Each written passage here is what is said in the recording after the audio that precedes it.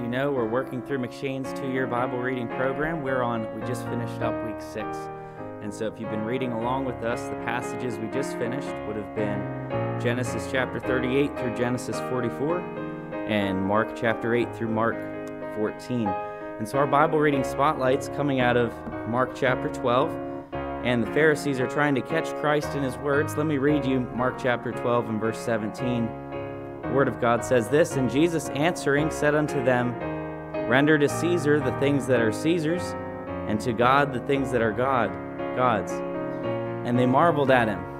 Now here's the Bible reading spotlight. I brought along a coin here. It's a quarter. It's not quite the same coin that was used in the parable, but there's some interesting things. They were trying to catch Christ in his words, and he used that time as a teaching time for them. And so he takes the coin and he says, "Render unto Caesar the things that are Caesar's, and unto God's the things that are God's." And there's a couple things on this quarter. I would note there's a date. There's a date on it. And comparing it to us, and if you are a child of God, there is a day that you came to know Christ. For me, that was November 17th of 2002.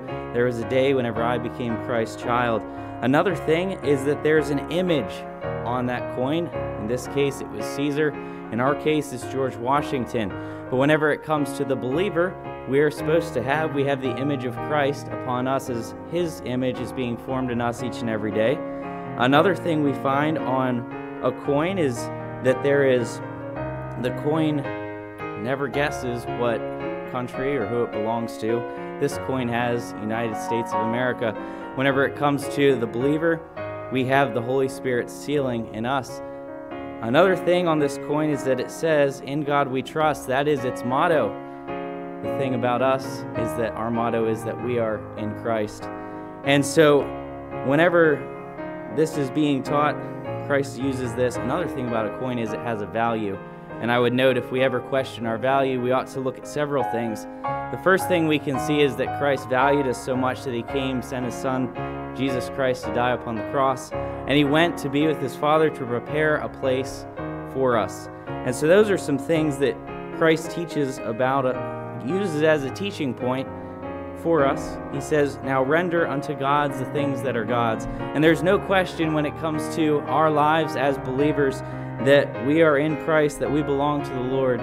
And so the question here, what is God's? Your life, your time, the things that you value, your efforts, your energy, and your will, they all belong to the Lord.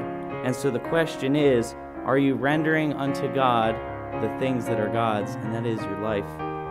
As we continue reading, week number 7, we have passages Genesis 45 through Exodus 1, Mark chapter 15 through Luke chapter 4.